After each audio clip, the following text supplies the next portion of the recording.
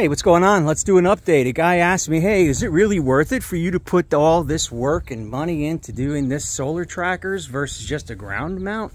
My answer is unequivocally yes. Number one, these were only $439, okay? So the actual ground mount cost more than this solar tracker cost.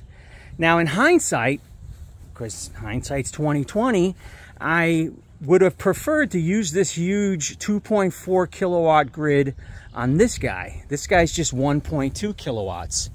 So here's what I do. These guys both work, okay? This one is 100% tied to my grid.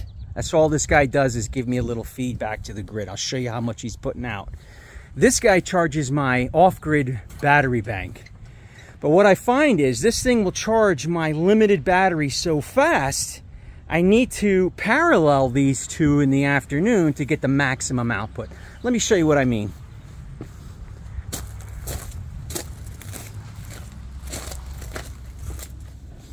Okay, so right now I have it set up the way it's normally set up. You can hear the, I love when I hear that fan. When that fan is going, let me pull this door closed. When that fan is going, man, that means I'm making energy. So wow, look at that 1200 watt array is giving me 1500 watts right now. Well, that, and in addition to this guy. So I've got Solar Tracker 1, Solar Tracker 2. I call them Manny and Mo. Manny feeds this guy 100% all the time. Right now I'm getting 237 volts at 6.3 amps. 1.49 kilowatt. Look how close that is. 1.49 kilowatt. All right, but this actually is what's going back at a really good power factor, almost power factor of 1. Now, what I'll notice is this is only putting out 663 watts. And it's feeding, still feeding my batteries. So my batteries are getting almost 7 amps feeding in. They're almost 100%. When these guys get full, okay, instead of this just shutting off, I'll turn the batteries off. Because originally what I would do is I would shut off here, because this will also adds my battery and my second solar tracker. It allows it to feed this guy that I use at night. So let me explain. I know it sounds confusing. I'm an electrical contractor. I've got 5 EVs in my house. Okay, most of the EVs get charged after 4 p.m. when the sun starts to get weaker. So what I do is I will turn my batteries on to help combine whatever solar I'm still getting with this battery, and it will generate power back to my grid that I use to charge my vehicles. So what I'm finding is that that large 2.4 kilowatt charges these batteries up pretty quick. Now I'm getting more batteries on order. For some reason, lie time, they're doing some changes. They were ampere time, now they're lie time, and the only ones they have of these are used. I didn't want to get a used one. I'm waiting for a new production run. I want to keep these the same, so I want to get at least 4 more of these, and I've got them, they're on back order. I don't want to mix this batch of batteries. Once those batteries come, I'm going to put them in a permanent housing on wheels and get rid of these 4x4s that are just holding it up now. So I've got not a great time to do this test, but I'm going to show you anyway. So I'm getting a really nice output from the sun, right? It's generating almost 6.7 amps at 240 volts, right? What I found yesterday was I depleted these batteries because I'm greedy and I wanted to get as much energy as I could, and then a thunderstorm rolled in. And I was like, oh man, I've got no batteries. So that's where you have to be cognizant, right? When these guys get charged up, shut them off, and then use the excess solar to go back to your grid. So if the power were to have failed yesterday, and I would have turned on this breaker to turn on my inverter, it's a 10 kilowatt inverter, there would have been no juice left because my greed wanted me to get as much power as I can.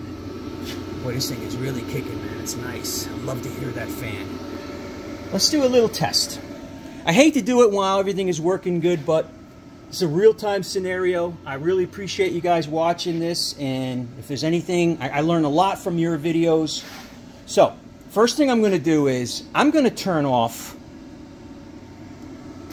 that portion. I'm going to actually turn off my 2.4 kilowatt tracker. I'm going to turn him off.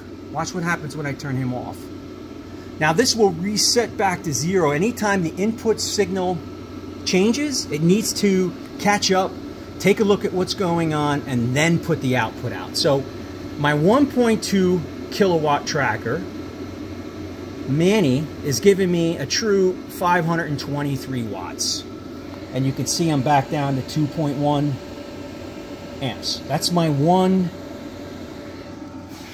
solar tracker. Now, solar tracker number 2 is now dedicating itself into this battery. So 6 amps is going into the battery, and 7 amps is going into that battery from this grid, from this guy. Well, soon that's going to fill up. And if I leave here and this stops, I lose all those rest of those hours of that nice grid. So what I'll do is, I'm going to shut these batteries off. So if I shut the batteries off, right, now there'll be nothing coming into, obviously, because they're off. There'll be 0 amps going in. You can see the sun went down a little bit. So there's no more battery, and there's nothing coming back from this portion, from the second solar tracker. If we look at the solar tracker, he's giving me nothing, putting out nothing. So what I'll do is I'll leave the batteries off, and I'll add back Mo, the second big solar tracker, to here. So the point is, it'd be nice to have a system where once the batteries are completely charged, that it will automatically switch back over and feed my grid.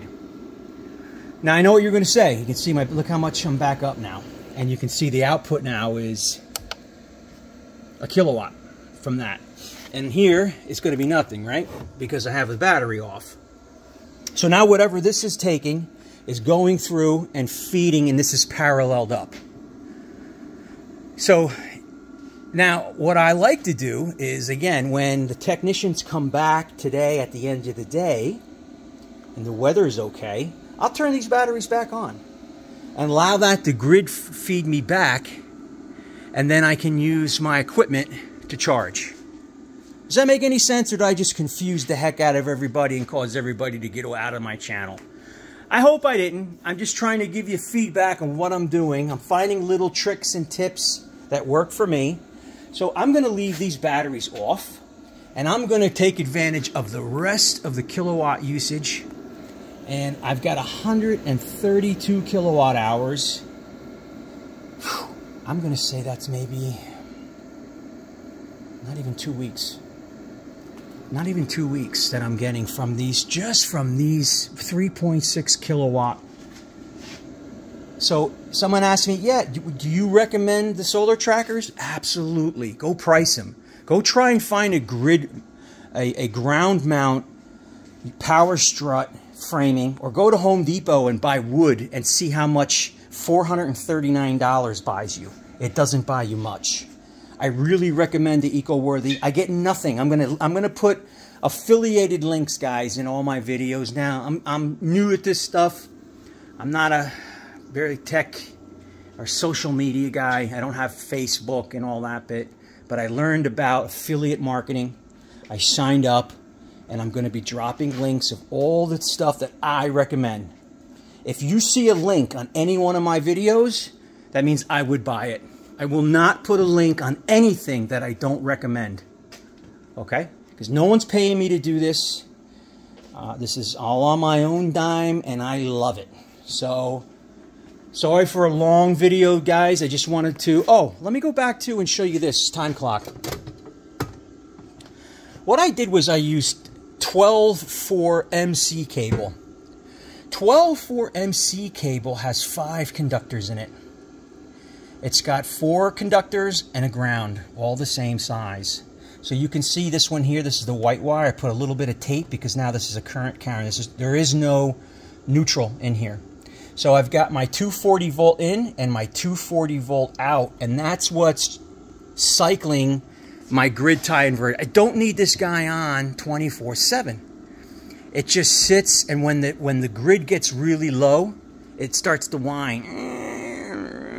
You hear it like whining, and there's not enough to start it, but it's too little to shut it off, and it just like whines. So it's good to shut this guy off. I had a comment, hey, do you think that's going to shorten the life of your equipment? Hey, that's what this channel's about. We'll find out. So I do shut that off. I did see this in, this is not in Home Depot. This is an Intermatic. The one I saw in Home Depot is huge. So I'll find a link online. You can get a Torque. I believe it's a T104. A T101 would be good for like a 120 volt pool, you know, a pool timer. But the T104 gives you the more poles. It's a double pole, double throw time clock. And you can see I have it set from 8 p.m. It go off and goes back on at 6 a.m. And you can put as many as these as you want on there. So I did get quite a few questions on that. And that is right off of this 20 amp grid tie. So the output of this breaker is what feeds this guy, right? And then this bi-directionally pushes back. So this is giving me 239 is my grid, and this is giving me 240. This will always be a little higher, and it will muscle its way back. So again, it comes out of this breaker, 12-4 MC cable, 1 wire with 5 conductors in it.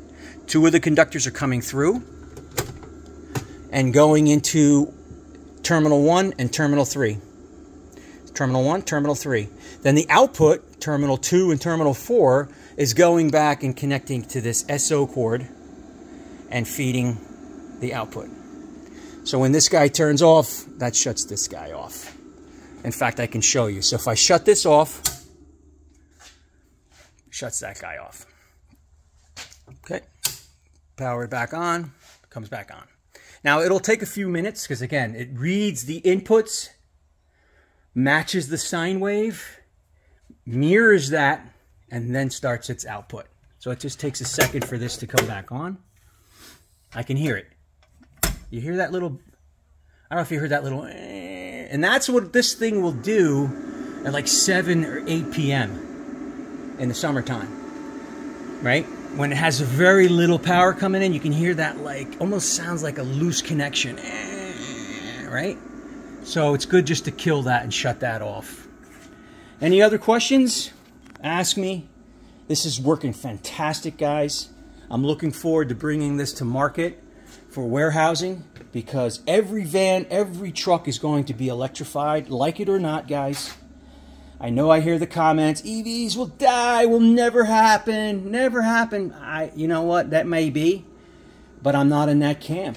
I can't see, once you drive EV, I mean like my van, this van that I got, I love it, man. Absolutely love it. I could use this as a daily driver. It is so comfortable and quiet. And it has 140 mile range in the summer. And you can extend that to about 150, 160 in the chill mode. And I absolutely love it. So these guys come back and they plug into the smallest chargers I have. The smallest ones are these Ford. These things are fantastic. I don't have to use a juice box. I don't have to use the Tesla connector. I don't have to use the Ford Lightning connector. Okay, I just use these guys. They give enough charge at a nice slow rate so that in the morning, these guys are 100% charged. Doesn't tax my grid. And like, that's what I was saying, how because it's the holiday, today's July 3rd, we're half on, half off. A lot of people have taken the day off, taken the week off. So the van is here during the day. When the second van comes back, because I have 2 of these vans, when he plugs in, if it's going to be darker, I'll just turn on my batteries. So let me show you what happens when I do that. So I'm at 996,000 watts, right? I'm going to turn them on. Let's see what happens now.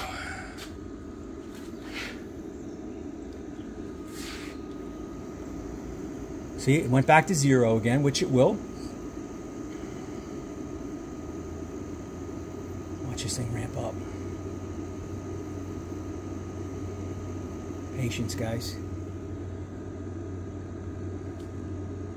Time to sing a song. Oh, the weather outside is frightful, and my dear is so delightful. And as long as you love me so, come on, photons, come on, photons, come on, photons. Putting a lot of information together here, right? We've got 2 grids, we've got now batteries. This thing needs to take a little bit to get going, but once it goes, baby, she's gonna go. Now it is cloudy. Clouds just came out, and we were at 1,000 watts before the test, right? Let's see what happens. Come on, baby, don't make, oh, the fan went off. That's not a good sign. It's not a good sign, but let's see now, because now I've got 100% of everything. I've got my batteries, I've got Manny and Mo, and even with the sun down, now the batteries are starting to come, baby. It was at 1,000, right? And it snow, and it snow. Oh, there's that sound. Gosh, I love that sound, man. I love that sound. Yeah, got my shirt off because I'm sweating my butt off here working. I'm enjoying some evaporative cooling. Look at this guy, see? Look at it. On this cloudy day, right? The clouds came out when I just did that test. Look at me going here now. Boom! Look at this. Look at this output. So again, without Mo, this went down to 2.5 kilowatt or 2.5 amp. Now with Manny and Mo, I've got both. All right, so I don't want to waste it. You can see I'm using battery. I'm using 8 amps out of the battery. I don't need to do that. So I'm going to shut my batteries off. And it's going to reset back down to 0. But this time it's coming up quicker. You know what it is? The batteries really change my voltage. If you look at my voltage now, I'm at 66.9 volts. Combination from both arrays. When I add the battery, that drops. Because the battery adds more mass and it adds a different voltage, which makes my voltage, my resistance different. And this guy needs to calculate and do his work internally before he turns on. I like this piece. I think it was just 400 bucks. I will leave a link to this guy. I like this. This was by Y&H. I got this on Amazon. I'm not really going much to eBay anymore, guys. I'm using Amazon. You know, eBay, I'm finding some crazy sellers. You know, and you can't return anything. Good luck if you have to return anything. All right. So that's what's happening. I shut the batteries off. I'm down to 3.4 amps. If I want to get greedy, I turn my batteries back on, but I'm not. I'm going to save that battery power just in case the power were to go out, and then I can backfeed my house. Or when the second van comes home, I'm going to save that charge so that it feeds the van. Boy, I'm probably going to lose all my few subscribers after this video, huh? And look, this is not my truck here. This is one of my employees, so I wouldn't have that truck. There's no way I would have another ICM, internal combustion machine. All right, dudes. See you later.